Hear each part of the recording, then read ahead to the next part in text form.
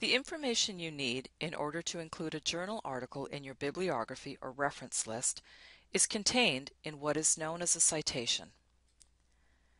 It's important that you know how to read a citation in order to cite your sources properly. This will help you find an article when its full text is not available online.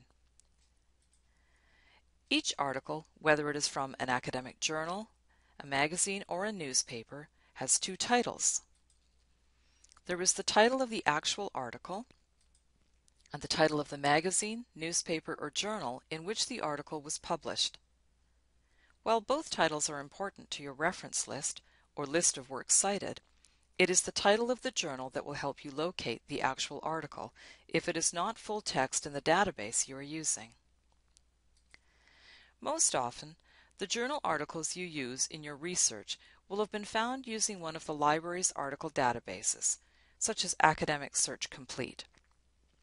It's sometimes easier to read the citation if you display the detailed record for an article by clicking on its title. Let's look at the first title in this list. Here, the journal title is labeled as the source. In other databases, it may be referred to as the publication title. The title of the actual article is sometimes simply called the title or may not be labeled at all. In an article database, the journal title will usually be accompanied by a series of numbers and a date. These are all important parts of the citation and will assist you in citing the articles in your paper, as well as finding the full text of the article.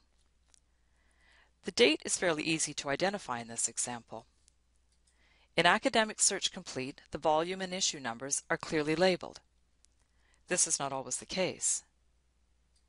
The next set of numbers represent the pages on which the articles appear in the original print journal. And finally, the total number of pages in the article. Now let's look at a typical citation for a journal article, the way you might see it in a bibliography or reference list. We'll start with a citation in APA format. The author's names will be listed first, followed by the date of publication. The title of the article will come next. Because the title of the journal is so important, it is usually made to stand out in some way. In APA format, the journal title is capitalized and in italics. Then come the volume and issue numbers and the page numbers. When the publisher has provided a DOI, or Digital Object Identifier, it is included at the end of the APA citation. If the article does not have a DOI, the home page URL of the journal completes the citation, even if the full text of the article was retrieved from a database such as Academic Search Complete. In MLA style, the date comes later in the citation. The journal title is in italics, and the volume and issue numbers are separated by a period. The page numbers follow, and the medium of publication, such as print or web, completes the citation.